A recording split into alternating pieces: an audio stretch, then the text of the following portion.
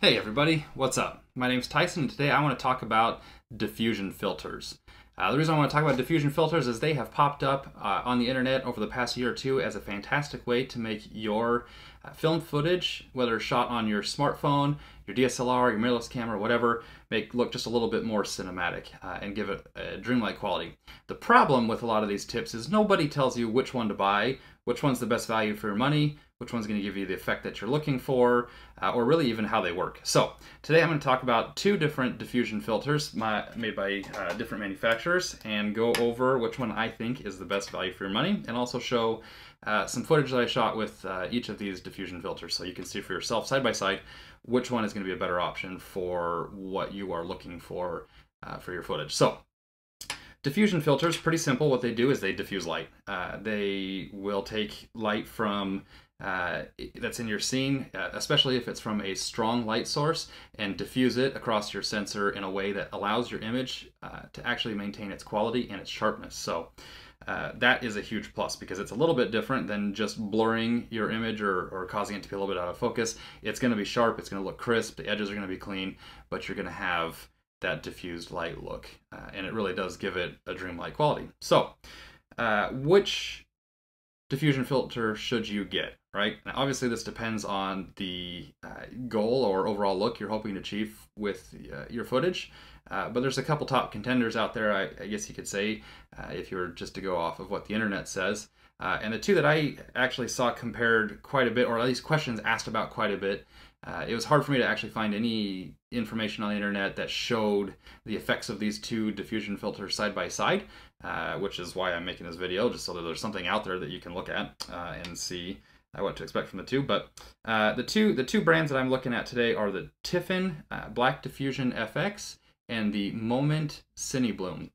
Now you can find either of these in a variety of places on the internet, whether it's B&H or Amazon, eBay, or either Tiffin's website or Moment's website at shopmoment.com. I have to point out this video is not sponsored in any way. This is purely just for the sake of taking a look at these two different filters and seeing which one's best.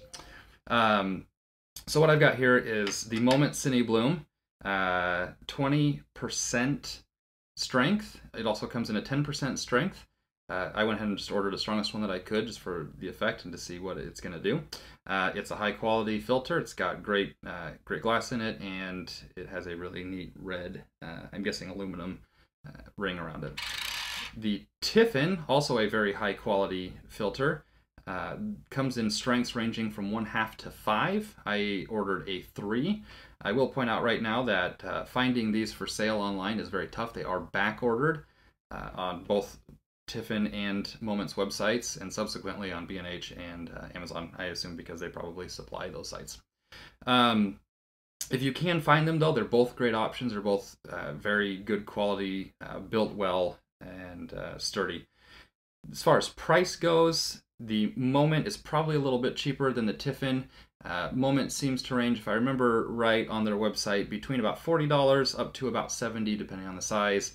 And the Tiffin Black Diffusion started at about $70 and went up to just shy of about $150.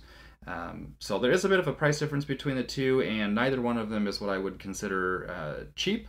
Although as far as quality filters go, I think that they're right in the ballpark of what you should expect to spend. But if you're looking to get just one over the other, hopefully this video will help you determine which is going to be a better fit for your needs.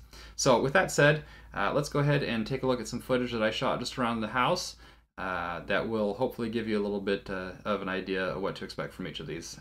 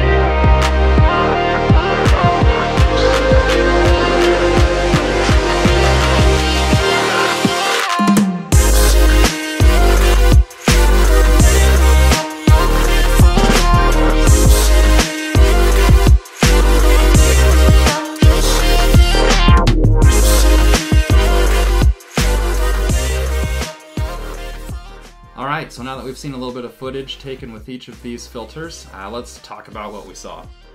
So, in my opinion, it looks like the Tiffin Black Diffusion FX filter actually gives a little bit less of a haze and dreamlike quality than the Moment Cinebloom, which might be okay depending on the goals of the project that you're working on.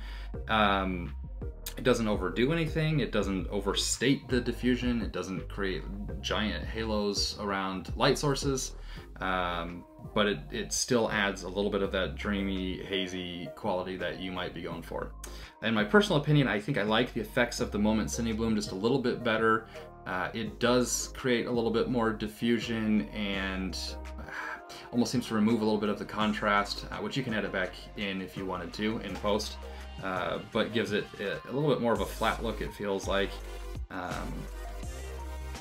Overall, it's going to set your footage apart just a little bit more than the Tiffin, I think, which is great, again, if that's what you're going for. I personally like having both of these. I can use them interchangeably for whatever it is that I need to accomplish. So let me know in the comments below which of the filters you like best, the effects you like best. If you've used one or both of these in the past, let me know your experience with, whether you agree or disagree with me. I'd love to hear it. And then make sure to subscribe. I plan on putting out a lot more camera-related content, cinematography, photography, mobile filmmaking. So if there's anything in particular that you'd like to hear about, learn about, see in action, let me know below, and I will see about putting something together. Otherwise, thank you for watching this video, and I will see you next time.